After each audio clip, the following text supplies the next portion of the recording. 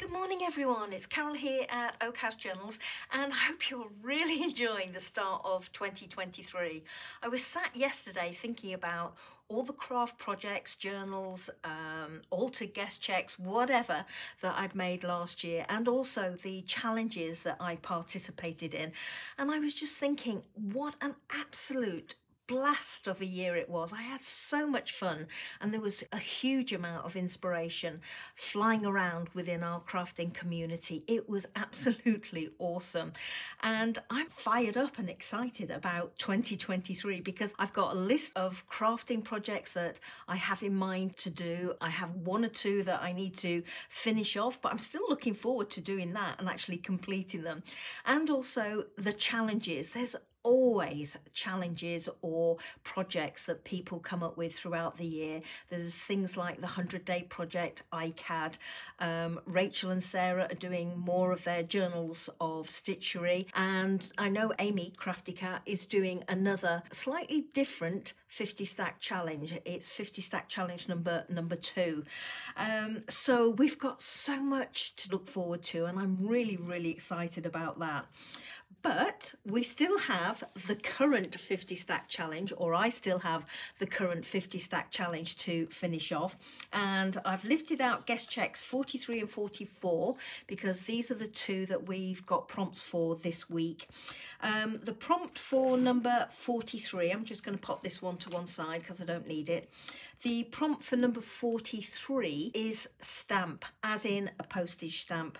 So I lifted out my little tub here of vintage foreign stamps, and as you can see I've got some lovely little bundles of them that I can't bear to open up. So I lifted these out and I decided that I was going to use all these stamps, which if I hold that one up to the camera you can see it's got a medieval knight on horseback. Now all these stamps are exactly the same, they're all Portuguese, but they're all different colours and obviously different price denominations. So I thought I would use those. Now initially I thought I might do something like some envelope art or mail art, but then this idea popped into my head of making something, now you'll think I'm crazy here, something akin to a cargo net with these, using stitching on my sewing machine. I have no idea what it's going to look like. I have no idea whether or not it's going to work. If I was doing this with fabric, I could use as my substrate to work on, I could use something like water-soluble material, but I don't have any of that would work for this. But what I'm thinking is that I can use this tissue paper and pull it away afterwards. So what I've done is I've cut a piece or torn a piece that's roughly, well, pretty good actually, roughly the size of my guest check. And what I'm going to do is just randomly put these gorgeous stamps on here and then stitch them on my sewing machine. Now I have no idea whether this is going to work or not, and I have equally have no idea what I'm going to do with it once I've created my cargo net type thingamabob that is coming to mind. But I just wanted to give this a try. So I've lifted out a colour palette in these that I think will roughly go together quite nicely. I don't know whether to put them close together or put them wide apart, so I'm just going to kind of randomly put them on here. When I've done that, I will come back to you.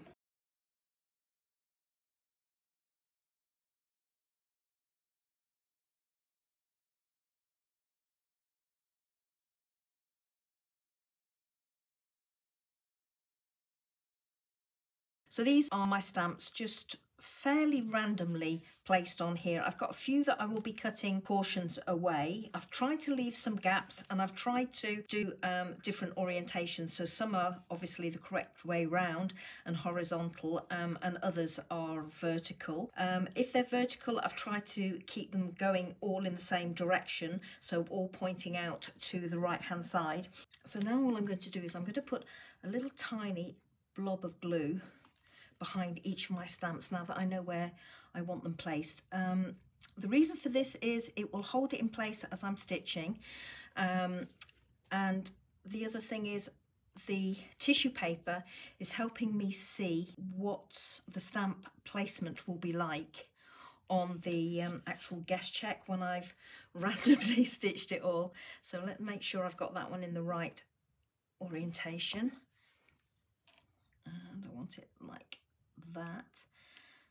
And I think I mentioned before, I'm quite happy about the gaps because I'm going to be tearing away the tissue paper.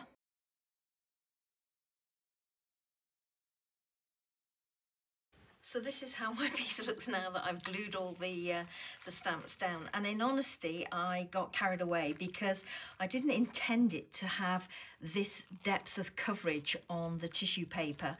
I intended to use just half a dozen stamps and have it fairly open weave so that you could see whatever covering I was going to put on the guest check through it. But when I got going, I actually quite liked the random look of it. So I just went with it. Now that's what it looks like. As you can see, I've chopped some of the stamps where it's gone over the edge, and those portions I've actually glued on in various spots. So that's what it looks like when it's on the guest check. But what I'm going to do now is I'm going to take it to my sewing machine and I'm just going to stitch all over here, and then I'm going to pull away the tissue paper so that all you see between the stamps is the stitching from my sewing machine. So I'll be back when I've done the stitching. This is how my piece looks now that I've stitched all over it. I think I might have seriously bombed out on this one because I'm not particularly loving it. I was thinking about doing crisscrosses on here, sorry, a grid pattern on here, but I've just gone over it a couple of times with some messy stitching. And now what I'm going to try and do is just tear away the tissue paper to leave the stamps. It could be an abject disaster, this one, but at least it was an idea that I had in my head that I wanted to run with, and at least I've given it a try, if nothing else. So what I'm going to do now is just carefully peel away all this tissue paper that I've got as my background. And where it's going to be difficult, I will probably dab it with a little bit of water. So this is going to take some doing, I think. So please bear with me and I will be back in a little while.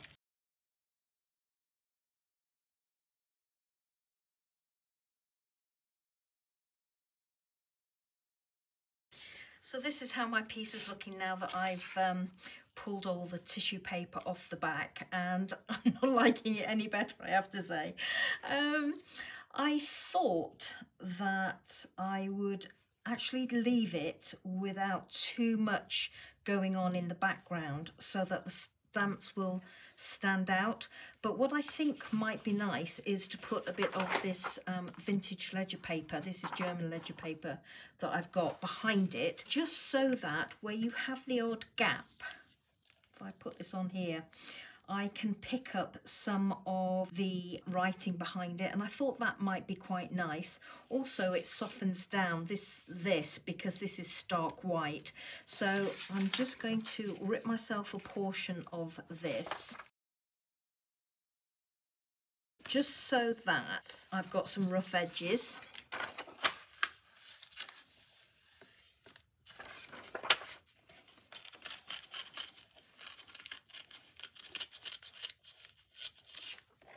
And that piece on there. So I'm thinking something like this. Just measure that. As you can tell, I'm just roughly eyeballing this and folding.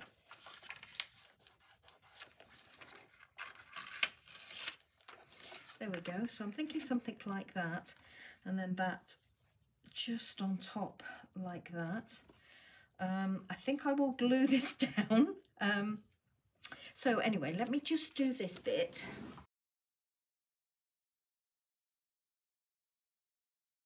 Okay, so far so good. I'm liking that. I'm not so sure about this. And this is going to be a little bit of a challenge, I think, again, to glue down, but give it a go.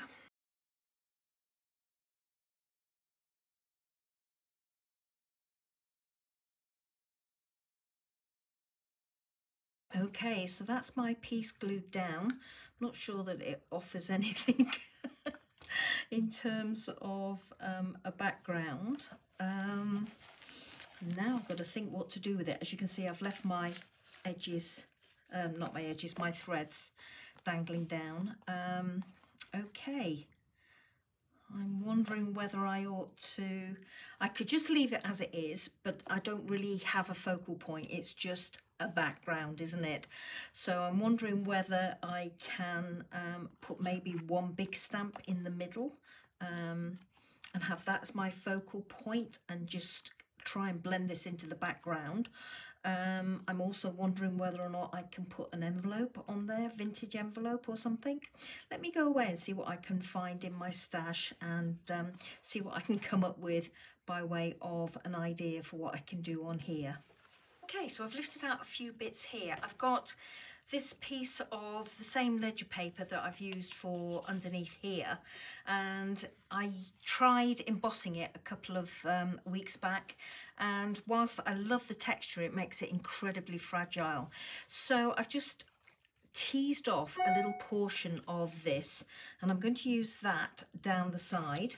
I've got a little bit of brown paper, which is the leftover piece from a vintage receipt, dated 1st of the 3rd, 1946. Now I'm not going to use that side of it. Well, I don't think I am. Let's have a look. I wasn't planning to, but let's have a look. No, I prefer it the other way around, so I'm going to use it like that on my piece. And I've got a piece of, it's just an old piece of paper that I've obviously put some washi round at some time. It's a French document, very, very fragile, but I think I can use that. I've got a tiny little label here. I've got one of the Tim Holtz paper dolls. I've got a number piece here that I thought I could use, and again another one of the Tim Holtz ephemera pieces, and I thought I might use that to go behind that. So what I was thinking was having this down here like so. I'm going to still leave my threads loose, but I might trim those off. So I was thinking that piece down there like that, and that piece on the top, and tie in with the background and the text. Then perhaps have this tucked in here. I'm not quite sure whether to tuck it in behind like that, so that my paper comes onto this piece. Yeah, I'm going to do that. So the first thing I'm going to do is I'm going to glue down to where my finger is on this back portion here. So I'm going to put that one down on here, like that. And similarly with this piece.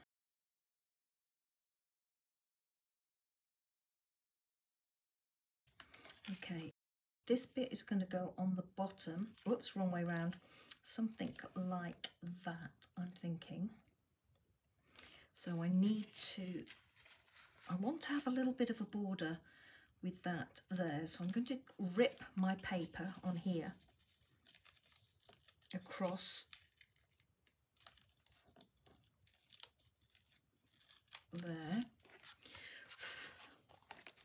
and make sure this bit wasn't glued, because this is where my finger was. So I'm just going to put some glue now to make it stick down like that. So this I'm thinking I'll have on here like that, and then I thought I would bring this down onto it so that it looks like a continuation of this, and then I thought I could have my little guy or guys on here. I've got a little hole here, so I've picked up a brad, and I thought that I could actually glue that in place at an angle and then put the brad on there. So I'm going to do that before I actually try adhering that down as a pocket.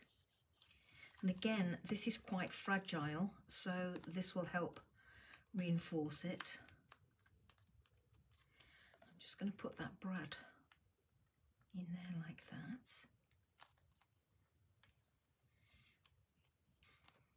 I've got a scrap of paper that is left over from that, and I'm just going to glue that. I haven't put that wing of that brad very straight. I'm just going to glue it over the wings of my brad, and I think I might double that over actually, so let me do that. So I'm just going to pop a little bit on there like that and break it off, and then just put another little bit of glue on as well, because again this is quite thin and fragile paper, so I've got a few little makeshift layers there. I'm just going to give that a little press down. So there we go. So I'm quite liking how that is. So I need to glue down here and glue down here and glue across the bottom.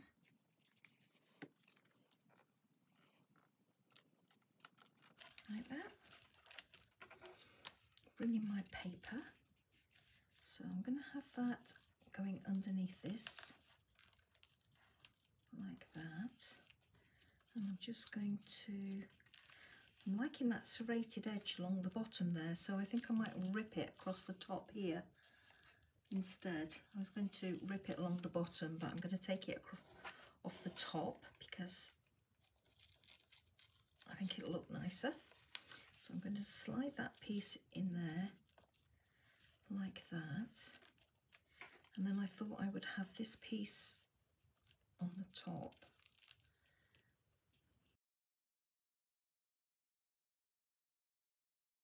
It's lifting at the side here, so I'm going to add some more glue just to hold it in place.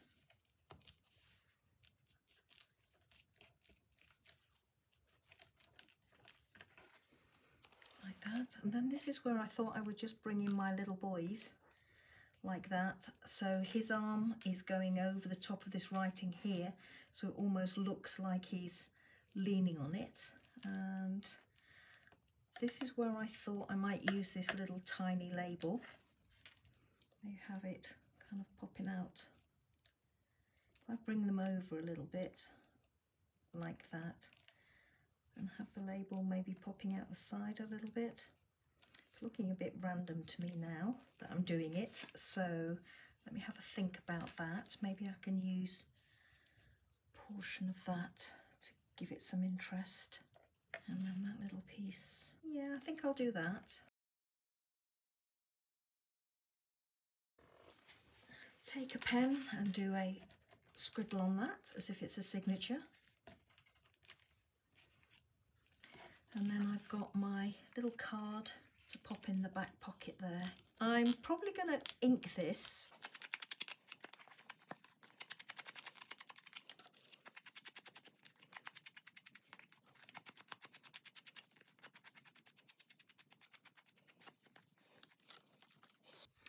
So there we go, everybody. This is guest check number 43 stamp. And it's turned out not at all like I expected it to, or how I envisaged it would do when I set off. And I've just realised that now that that 2 is hidden behind my little Tim Holtz figure here, it actually has got a 43 there, and that was a purely random accident because obviously we're on guest check number 43. So yeah, completely and utterly different from how I envisaged this one was going to look when I set out doing this one this morning. It's not going to be one of my favourites, I can tell you that now, but I'm glad I tried it. It's one of those things I find if I have an idea in my head, I'm not happy until I go away and give it a try. So thanks so much for watching, everybody, and until the next video, take care, look after yourselves, and I'll see you soon. Bye bye now.